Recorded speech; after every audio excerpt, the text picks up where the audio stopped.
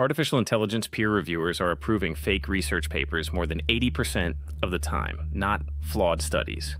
Entirely fabricated manuscripts created by AI, and they're doing it even when they spot problems.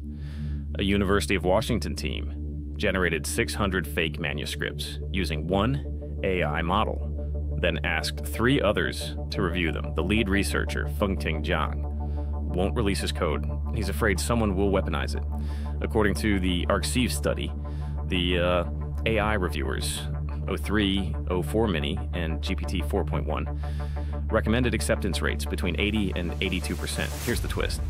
They flagged integrity problems in some papers, then approved them anyway. All 4 models, the fabricator and the 3 reviewers, came from OpenAI. Meanwhile, over 90% of scientists say AI is fine for editing their own work, but 60% call it unacceptable for peer review. The gap is widening. Zhang warns science risks getting trapped in AI-only loops. Machines generating research, machines validating it, quality collapsing in the cycle.